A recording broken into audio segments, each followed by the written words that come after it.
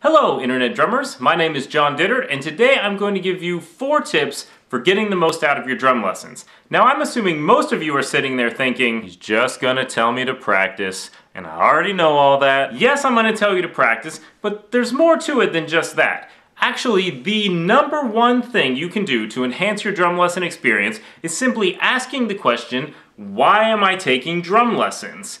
And then answering that question, obviously. Oddly enough, the answer doesn't matter too much. Maybe you thought the drums looked cool and just want to learn some basic rock beats. Maybe you want some help getting into a specific ensemble, like your school jazz band or the music group at your church. Maybe you're an adult with a full-time job and 3 kids, and you just want a fun, scheduled, personal activity. Any of these answers are fine, as long as you're honest with yourself. You probably don't realize it, but this information is incredibly useful to your teacher. It helps them make all kinds of decisions, from what topics to cover to how hard to push you.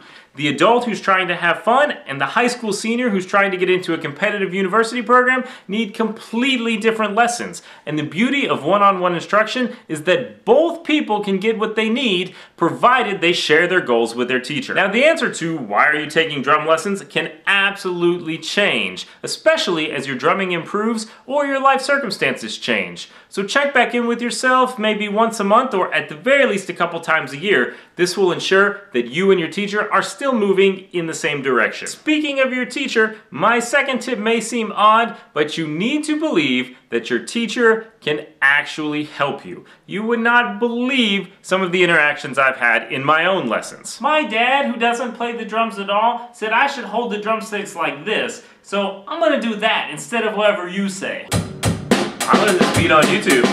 You think you can play this beat? You probably can't. You're not as good as those guys on YouTube. No, I just got my drum set a couple days ago, and you probably have like a standard thing you do with beginners, but if we don't start playing some Rush songs by next week, I'm just gonna quit. Presumably, you are paying your teacher for their advice, so follow it, or at least try to follow it. That's not to say there aren't bad teachers out there, or even good teachers who are just a bad fit for you personally. But as long as you are voluntarily paying for this person's help, let them help you. If it turns out that you're not getting the results or the experience that you want, then maybe it's time to look for a new teacher. And if you're going to follow your teacher's advice, you are going to have to follow my third tip, which is to actually practice. See? We finally got there. Most drum lessons are between 30 and 60 minutes once a week. That's just not enough time to make noticeable progress on the instrument. You're gonna have to spend time outside of class.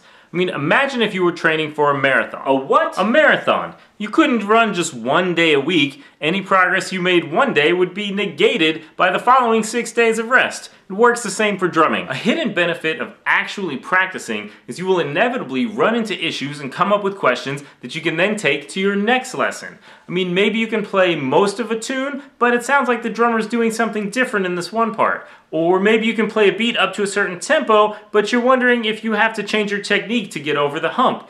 These are things you can ask your teacher, which will then make the lessons more engaging for both of you. My final tip might not apply to everyone, especially younger students, but if at all possible, go see your teacher perform. If nothing else, this will give you an idea of where your own playing might be headed, because most, if not all, teachers are going to teach you to play the way they themselves play. And if you're genuinely unimpressed with your teacher's playing, then perhaps you should find another teacher. More often than not, though, you will be impressed by your teacher's performance, and that will inspire you to spend more time and energy on your own drumming.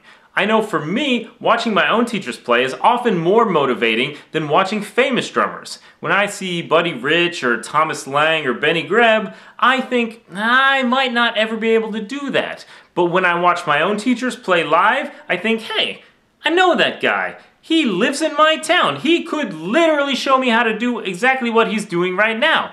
I can do it! So go out and see your teacher perform live. At the very least, you'll be supporting your local music scene, which helps keep this whole machine running. That's all for today. I hope you found this video helpful. If you have other ideas on how to get the most or more out of drum lessons, help your fellow drummers out and leave an answer in the comments below. Until next time, thanks for watching.